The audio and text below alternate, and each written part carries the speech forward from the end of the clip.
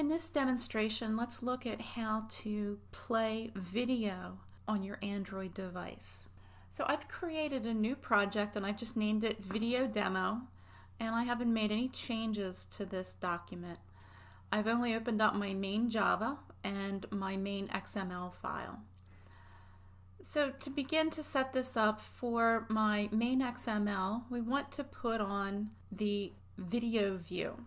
And this is the widget that we'll be able to use to display video. So I'm just going to drag that over onto my screen, onto my activity, and I'm going to change the property of it so that the ID is just video view. And then I'll be able to refer to that ID in my code. And that's all I need to change in my main XML. So next we're going to move into our main Java. And we have our standard setup in here with our onCreate and loading the main XML view. So the first thing I'm going to do is set up a reference to the video view that is in our main XML file. So I'm going to say this is video view, and I'm just going to call it vid for short. And that is going to be equal to find view by ID, and I can choose my video view. And then I need to import in the video view, and then I need to cast this to a video view.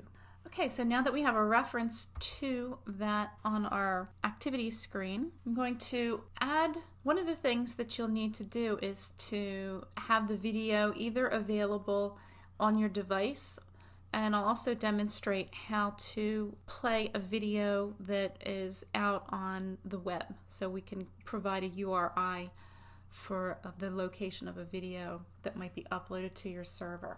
So to add a video, I'm going to go into my DDMS,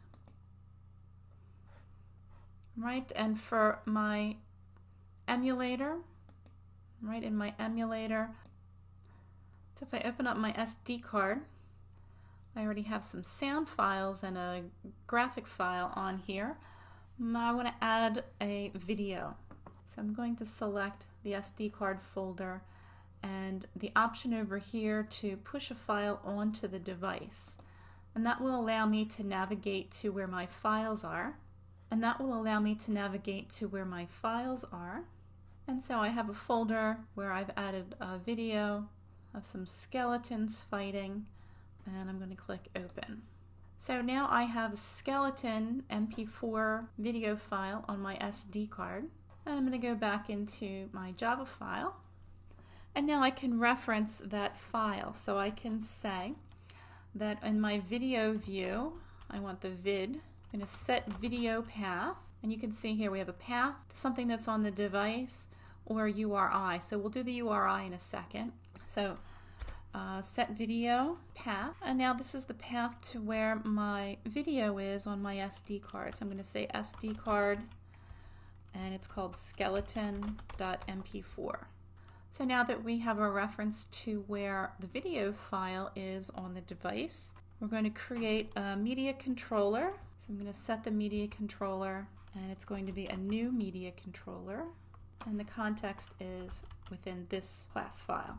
And I'm going to import the media controller, and then we can start playing the video, much like we did with the sound files. And it's also good form to request focus, and that's in case there's other things that are going on the screen, and this would bring it into focus over any other elements that might be taking precedence. Okay, so I'm going to save this, and I'm going to run it in my emulator. Now, a word of warning for the emulator: video tends not to show up very well.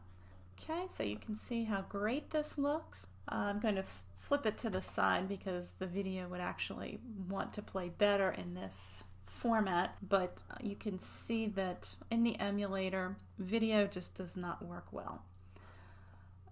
Testing this on an actual device, the video works great. You can use this just to test to see that you don't have any crashes or any errors in testing it on your emulator, but the only way you're going to really get to see the result of your video is going to be to play it in your actual device. So this does work on an actual device. This is getting the video from your local device, in this case the SD card. But I also mentioned that we can also grab the video off of a URL. So what I'm going to do is comment this out, and right after the opening part of our class file, I'm going to specify a URL. Okay, so I've created a string constant called movie URL, and this is the URL location of where that skeleton MP4 video file is. So this would be making a reference to something that's online, it's on the web, and not on the user's device. So instead of playing the video from a local path, we need to revise this so that it's using a URI. So I'm going to say URI video, and that's URI parse. And we're going to refer to our constant string movie URL. So rather than having a local reference to a video file, we are making a reference out to a video that's on a web server.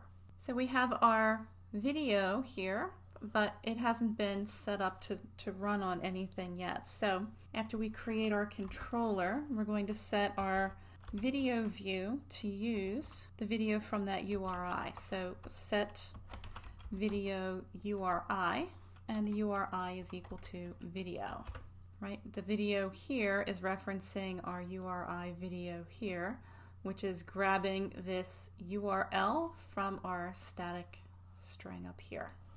Now that we have those in place, we can save and test this in the emulator, and it still doesn't make any difference. We still get a bad video rendition in our emulator, but again, running this on an actual device, it does, if you have internet connection, will go out to the URL and grab the video to play it. So that is an overview of playing a video either locally or from an external URL source.